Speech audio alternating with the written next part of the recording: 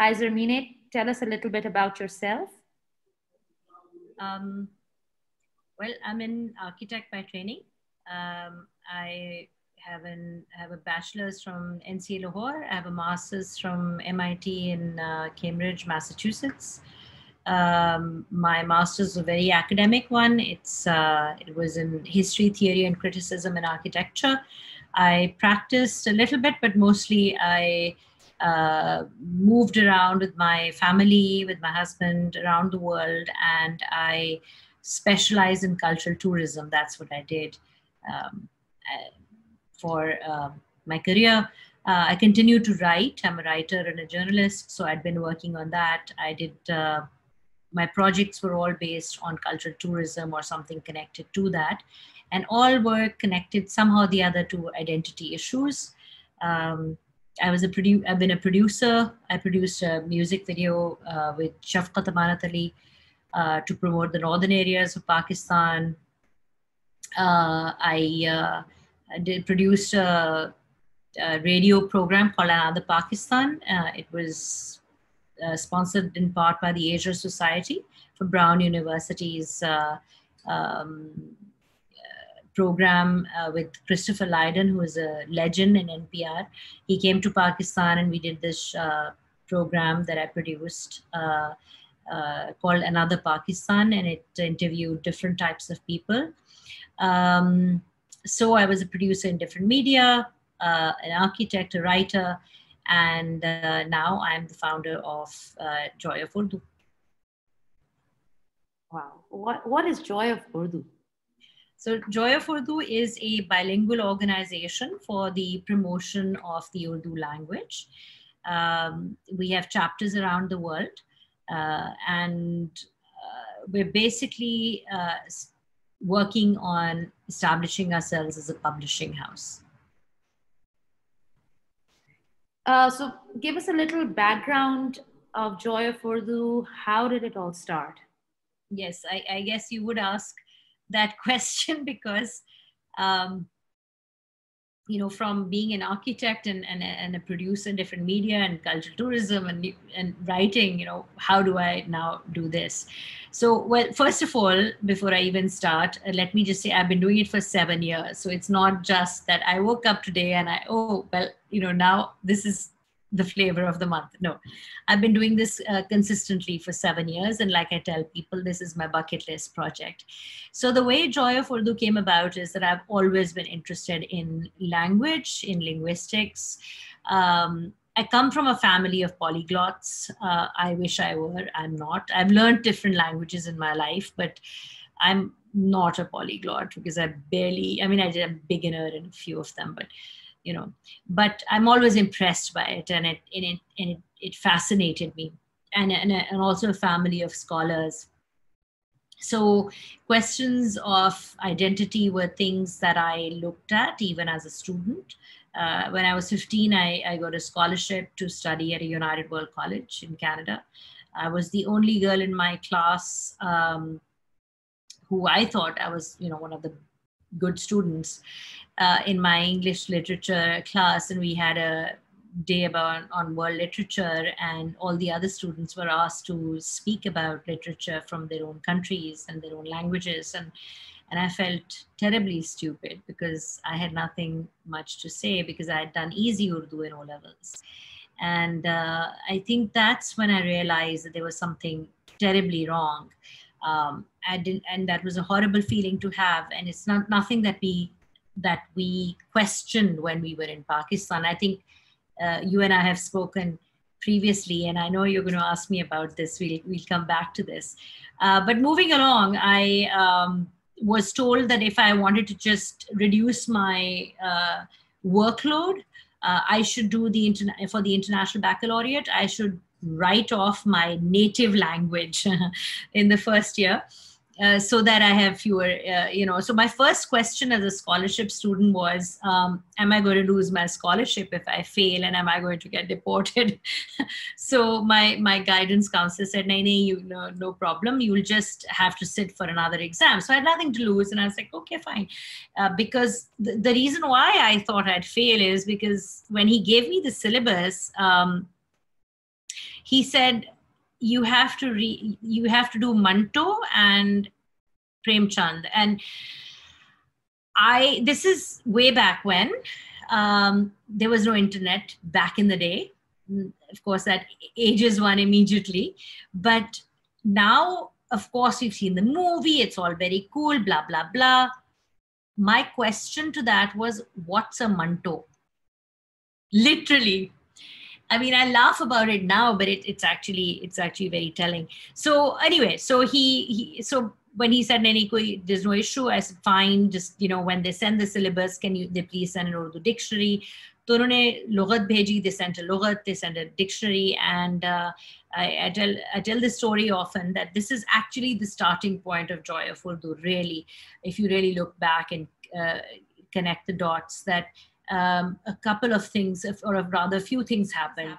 And one of them was that I thought I was coming up with this brilliant idea that I'm actually going to treat this literature like I treat any other literature that I'd been studying. And I'm, literature with a capital L, literature, and, the way we approach it. And that I will use the same literary analytical tools that I'm studying other world literature, and I'm going to apply them to Urdu. Now, this seems kind of like obvious, doesn't it? But to me, as somebody who had never actually paid attention to it, it was the worst subject that we had. I hated it back in Pakistan. I found nothing enjoyable about it. So for me to look at that as a student was, for me, eye-opening and revolutionary in my brain, because I never even looked at it in that way. And so then when I studied it, I realized that I really like it. And then I was really surprised how much I liked it. I ended up getting the highest mark that you can get in the International Baccalaureate. But later on, when I looked back, I was surprised at my surprise. Why should I have been that surprised that I enjoyed it so much?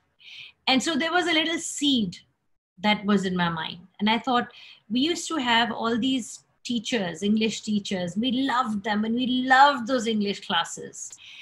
And, I'd like Urdu to be cool again one day. Why didn't we have cool teachers who came and taught, cool teachers? By cool, I think what I meant was people with who could really, I could identify with. People who would understand me, people who spoke my language and made me love literature, Urdu literature, the way I loved English literature. Why that disparity? So that's the first seed. Anyway, cut to many, many scenes, blah, blah, blah. It's a long story. I've spoken about it in various occasions. I'll tell you. Then I went back to Pakistan to study architecture, and one day we had a submission, and there was a group project, and we had to submit this architectural project in the morning. And of course, we were all pulling an all-nighter, which is something, all over the world, architects and architecture students do. And so some people were saying, doing Antakshri, somebody, would play the guitar. We would be getting, from Purani and Arkali, we would be getting chai, hot tea to keep us awake through the night, because we had a few hours to finish this project. We worked through the night. So we were all, somebody was doing something or the other to keep everybody going, because we were so exhausted, and so that nobody fell asleep. And then this one friend said, I'm going to read these verses by Faiz. But he said, Nagavao navke neem kash, tile reza reza gawa diya, jo bache hain sang samet lo, tane daagdar luta diya. And my reaction to that was, that has a beautiful cadence to it. It has a lovely rhythm and a sound, and I love it. But what the heck did you just say? I have no clue. I didn't understand a word. And so I asked him to explain that. And I got my first book of poetry, which was Victor Kiernan's Poems by Fairs, which had the English and the Trans-Roman, and then it had the Urdu, it had the Roman, and then it had the English translation. And that was another moment in time where I was again thrown into the world of Urdu literature and poetry and language. And then I went for my master's. I was doing a course at Harvard with Professor Ali Asani, and I wrote a paper on language in the subcontinent, Urdu language specifically in the subcontinent, and its socioeconomic implications. So, the idea of Urdu medium being a derogatory term, of the Sanskritization of the Hindustani in India, the ghettoization of Urdu in India, and Pakistan, the de-Persianization or the Arabicization in Pakistan, and that concept. So there are these political elements to it. But then what was also very interesting was, why this idea of this derogatory term, Urdu medium, right? So why does it have negative connotations? And, people love saying these statements, ke, Angrez to chale gaye, hame chhod gaye, the colonists left the subcontinent, but they left this sense of inferiority. And, these are those simplistic, meaningless statements that we've grown up with. But if you start to really analyze them, they hold no water. They are absolutely meaningless statements. And so I started looking at it, and I also thought, oh, maybe that has something to do with it. Now, it's far more nuanced, and I'm not going to get into it, thousands of words ka paper. But just to give you an idea, there are two movies that come to mind. One is a British, the My Fair Lady, which is based on George Bernard Shaw's Pygmalion, and the play, of course. And you have Working Girl from the 80s, Melanie Griffiths, this movie with Melanie Griffiths. And I just wanted to give these two movies as an example, because it's not just Pakistan, but it's anywhere in the world.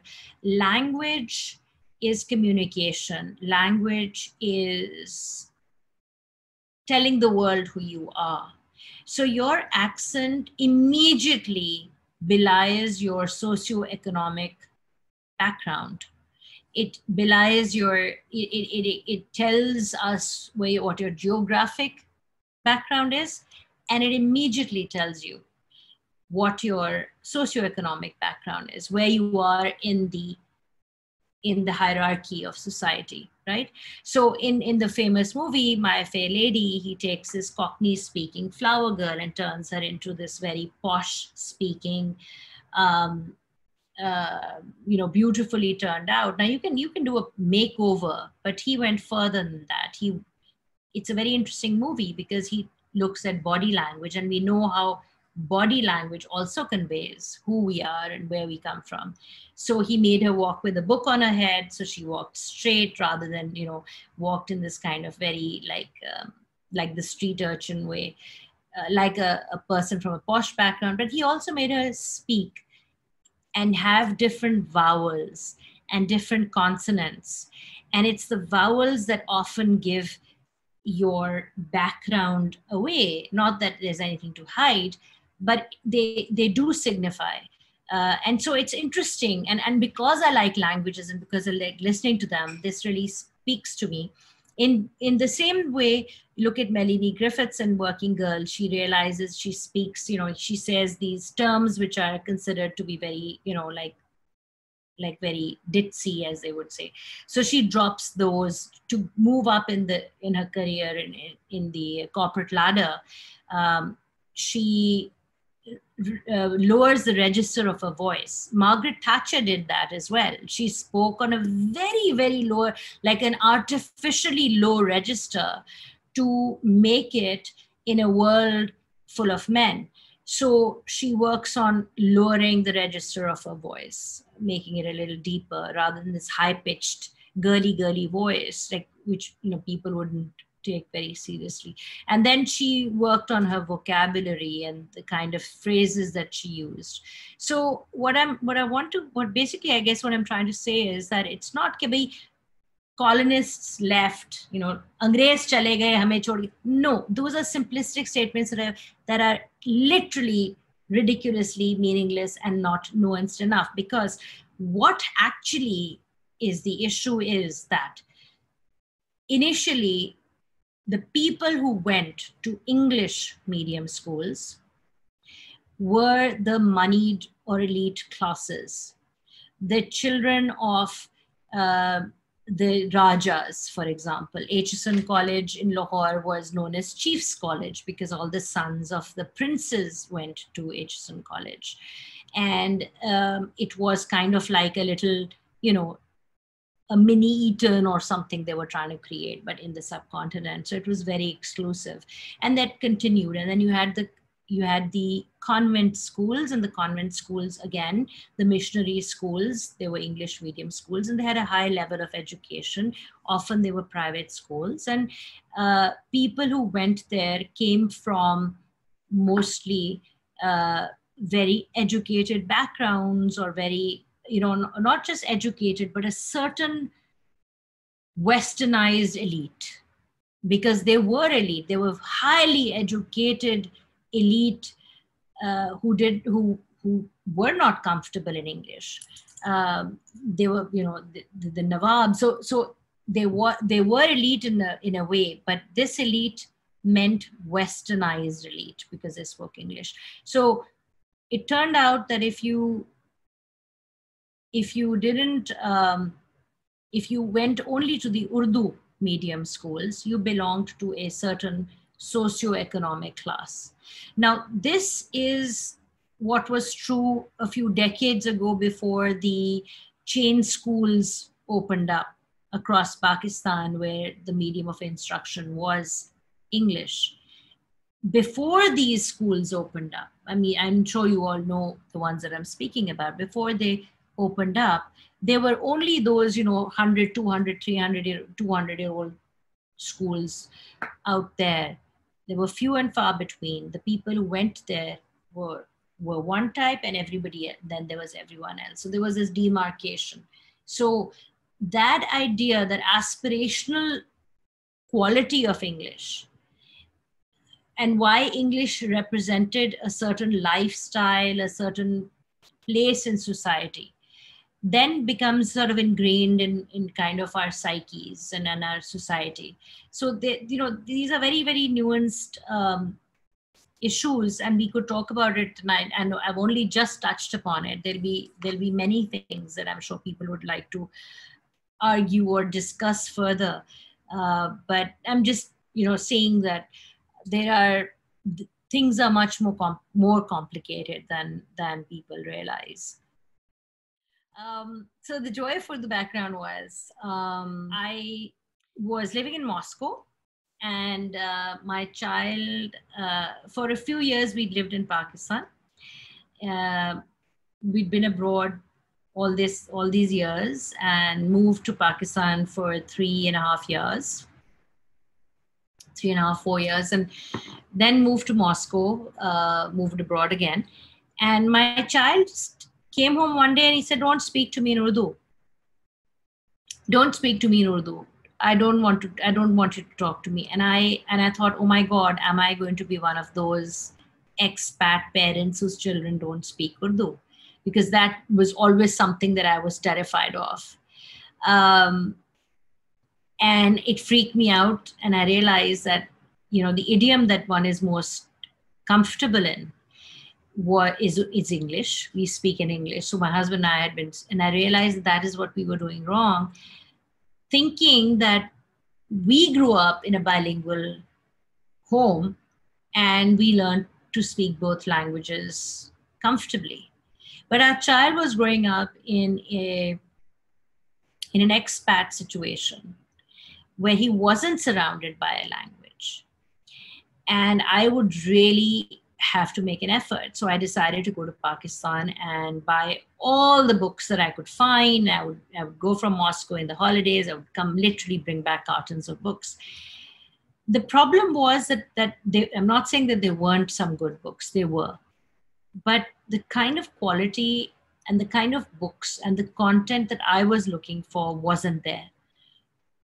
And it was a personal choice. I couldn't find something that had the kind of quality that the English or Russian or French, later on we moved to Paris. So it didn't have that kind of quality in terms of production. And the books also didn't have that kind of content. So I thought, I'll have to just do it myself. And one day I just got really frustrated. I was reading my son a story. I had asked the same friend of mine that, you grew up in a very literary background, and, you guys grew up reading Urdu. So what did you read?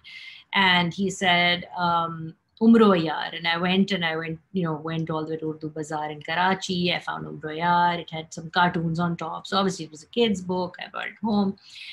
And I was shocked because as my child, my 4-year-old, was sleeping and I started reading this story to him, there was a point where he talks, I don't want to even talk about this on a public forum like this, but let's just suffice to say that is not what you want to be reading out to a 4-year-old.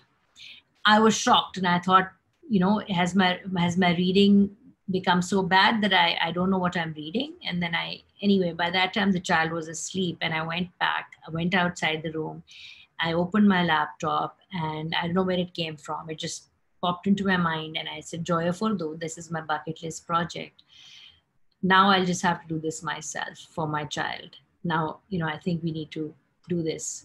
For people like me who want to regain their literary heritage, and for my child who I wanted him to have access to Urdu, and I wanted him to have the kind of books that I wanted him to have. That is really where it started from. But the seed, the idea had been brewing all my life, it seems. So I would go back to one of the first people. So interestingly, one of the people who supported me right from the beginning. There were people who had long arguments on that same post of mine on Facebook about why it was such a silly idea and why waste my time, and Urdu's dead anyway. Why would you want to do that? Sabeen was one of the first people. Sabeen Mahmud was one of the first people who really supported me, and you can see her picture at the back.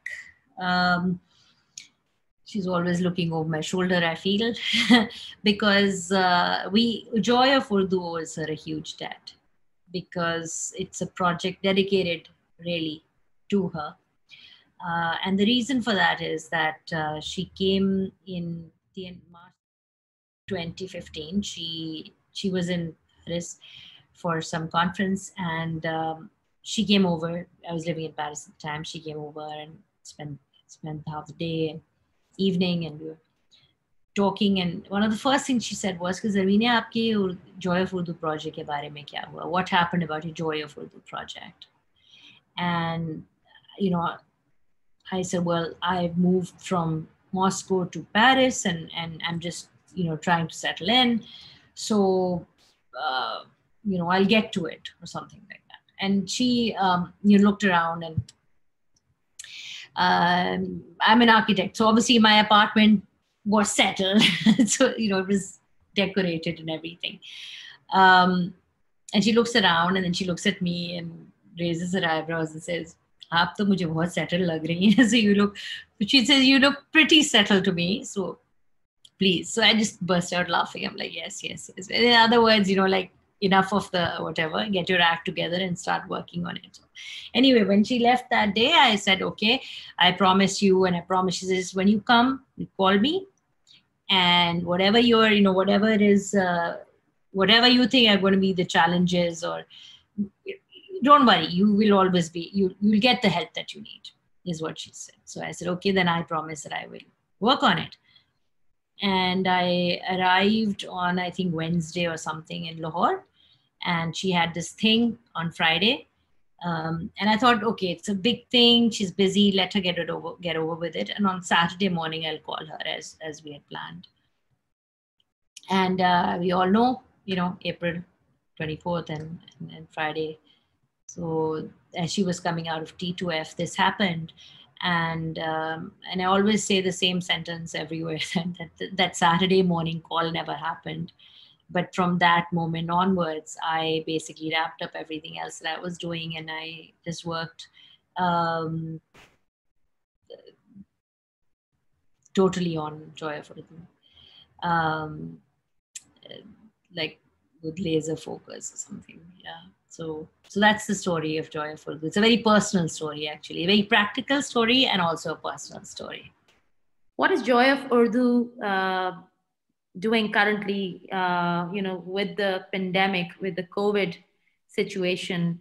Where is the Joy of Urdu in this context? Okay. So in 2020, we had a lot of things that were planned. We were going to be launching our publishing house, and we planned a very large international festival in Dubai called Carpe Diem, celebrating Sabin, celebrating her life.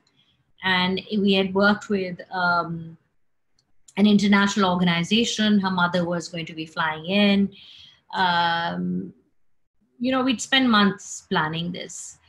And then we started to hear rumors that Dubai, UAE was going to go into lockdown. And so we just conferred and we said, let's just postpone it for a few weeks. Ha ha. Little did we know, right? So we said, yeah, we'll postpone it for a few weeks. And we'll postpone all our launches and everything else. And so we were, of course, when things continued to kind of not seem to be going back to normal, everybody got really depressed. And, we had planned this kickoff in Dubai celebrating Sabin, Carpe Diem celebrating Sabin. And it was based on something she said to me that evening in Paris, which was, mar gaye to mar gaye, aaj to jee le. We were joking, sitting in front of the Eiffel Tower, and she said that to me. And so I remember that, and it was Carpe Diem celebrating Sabin, and it was going to kick off here, and then all throughout our worldwide chapters, we were going to do some themed event. So months of planning, that didn't work out, many other things. So we thought, okay, a few weeks, and of course, but the good thing was that we pivoted very quickly onto our digital platform. And the reason for that was that because I've been traveling, Joy of Urdu started when I was in Moscow. Then I was in Paris, then I'm in Dubai, and our chapters are all over the world. I have been working with our international team of volunteers from day one online. So for me to go online was something I'd been doing for the last so many years anyway. It didn't make any difference. There was no change. But the interesting thing that we wanted to do was to do something for people, to let them know that, yes, it's really depressing, but this is the time for you to just stay at home and read and share your reads. And we did this really we were really taken aback by how surprisingly successful it was, but it was called Ghar Baithiye Kitabe Padhiye. And it was this phenomenally successful campaign that we ran where people, wrote in or sent in their suggestions for books. And so many people wrote to us to say it was a delight. And not only that, but they were encouraged to go and dust off their old books and open them for the first time, perhaps in decades. And they said, we found this newfound pleasure. And then we were looking, somebody else would say something about a book and we wanted to go and read it.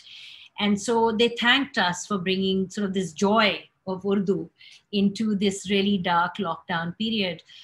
We had 100, in the end, we shared over 93 something videos from 40 different cities, from 5-year-olds to retirees, all walks of life, all backgrounds, all over the world, some Bollywood celebrities, some celebrities of the media and theater and singers of Pakistan, writers, you name it. It was amazing how people loved this.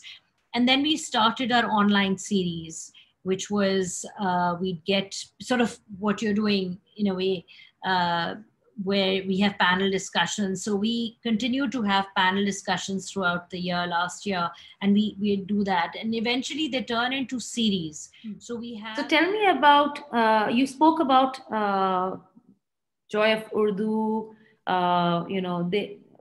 There are a lot of volunteers who participate in all the activities that you do. So tell me more about that. So we're very, very fortunate from day one. We've had amazing people with us. One thing that I knew was with great certainty was that I don't know anything. So I have to have people who I can rely upon as advisors.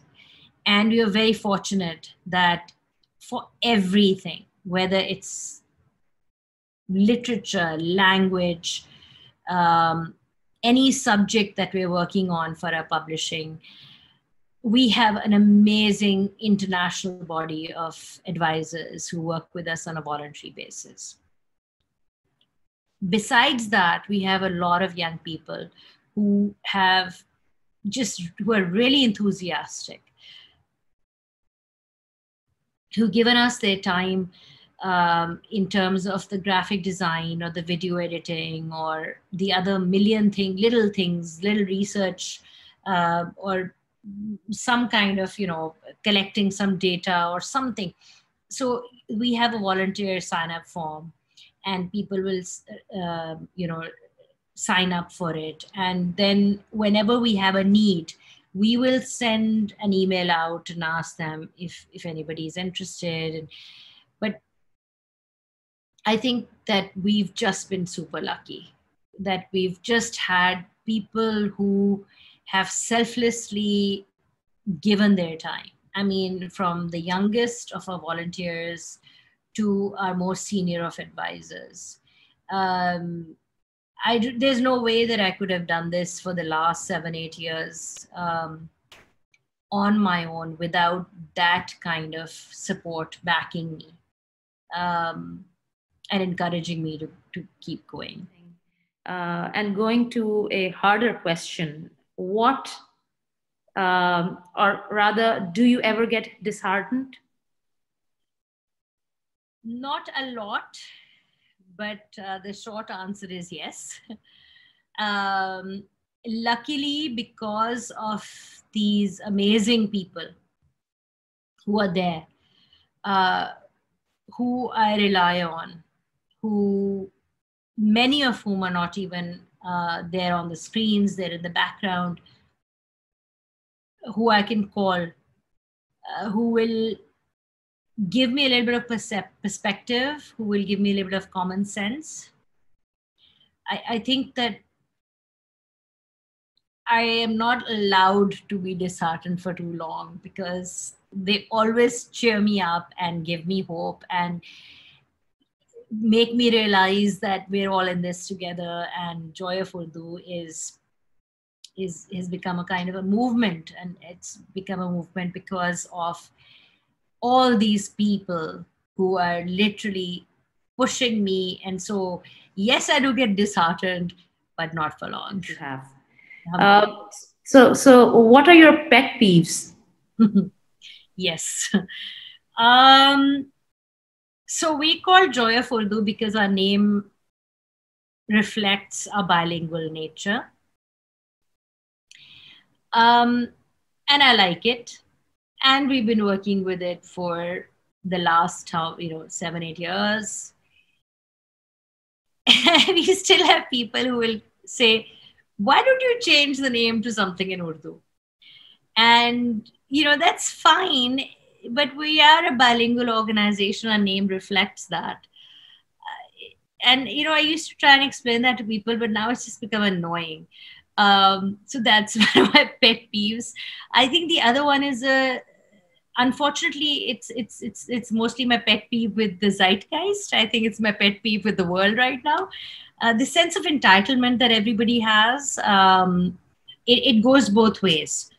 One, you are not allowed to be critical or criticize, because if you do, people do not want to be corrected if they are wrong, which is probably why they find himakate so weird, because I'm constantly being corrected and I'm constantly making mistakes publicly. As Dr. Arfa says, I'm a guinea pig. The other flip side of the same coin is that people feel free to be critical, sometimes needlessly critical, of things that they are being provided completely free of cost to them. It costs us time and money. And yes, you should 100% tell us how we can make it better, because obviously we want it to be good. And how will we be good if we are not open to criticism? That's not the point. It's when people don't give constructive criticism, but they will just criticize and say, I don't really like this. And they're part of your, forum or online forum on Joy of Urdu. And I'm thinking, we didn't invite you. You requested membership. You joined this of your own free will, and we have rules. And it's just ethical and common courtesy that when you sign off that I will abide by the rules, and one of the rules says very clearly, Joy of Urdu is bilingual. I will not criticize the use of English on this forum to promote Urdu language and literature, or make fun of it, or make fun of people who are trying their hand at writing poetry. Maybe it's really bad poetry. Maybe it's truck art poetry. But they're trying. Don't be judgmental about it. Don't be snobbish and say, oh, this isn't the highest class poetry. Of course, we're promoting good literature, but we're also promoting a love of the language, and people will improve slowly. So when people come in, say that they're going to agree to our rules, and then they break them, my team says, please, Zarminae, you just stay out of it. We will handle it, because, sometimes I really want to give people a piece of my mind. But luckily I have a great team that does it for me. So you said the potential of initiative. I think there is a infinite potential. There are great examples in the world where dying languages, or even in some cases nearly dead ones, the documented case, have been reintroduced, and they've become these vibrant languages that people are speaking. Urdu was never really dead ever. It was just going in that direction if the new generation wasn't going to speak it. Now I think that many other organizations have realized the danger, have stepped up and created that little curiosity, that little interest. And as long as the interest is there, as long as people are continuously trying to learn it, speak it, read it, it has, all, not just Joy of Urdu, but all the organizations like us out there working to promote Urdu. We're not the only ones. बहुत अच्छा लोग काम कर रहे हैं. There is a great potential that Urdu will continue. It is vibrant even now, that it will continue to be vibrant in a much wider base of speakers in the young generation. तो मेरे ख्याल में Joy of Urdu का potential बहुत है, और हमारे बहुत प्लान्स हैं. आप हमारे लिए दुआ कीजिए, pray for us, and keep our fingers crossed for our success, that we are able to accomplish all the crazy ambitious plans that we have for the future. We have many plans, so let's see how many of those we are able to accomplish, but we've come a long way. So I think we'll get there. For me as well. So thank you so much, Zarminae, for participating in our festival. And I am looking forward to Women's Voices Lost in Translation panel with you and Naima and Rabani and Shajid. So really looking forward for that as well.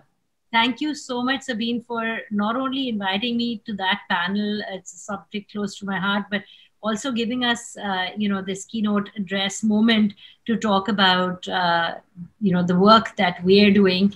And I want to congratulate you for taking on this much needed and extremely interesting literature festival. So I just want to say thank you for giving us the platform to speak about Joy of Urdu and our work and share some of the things and our visions for the future with other people and share our passion with everybody else, and giving us and other people like us a platform to talk about women in literature. This is really amazing work, Sabeen, that you and Ananke Mag are doing. It's just, it's an important idea.